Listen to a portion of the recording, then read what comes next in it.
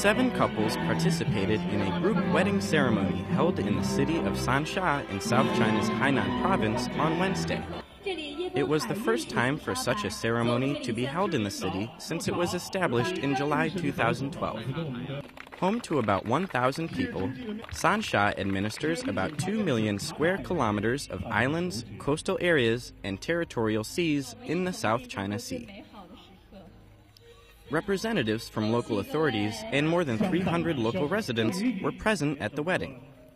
Some of the grooms and brides had lived or worked in different places for many years before they finally tied the knot on the island. Liu Caiyu, who works in Sansha, said he cherishes the love he has with his bride. The couple have been together for 6 years. We love this beautiful island and look forward to being here, beginning our happy life here.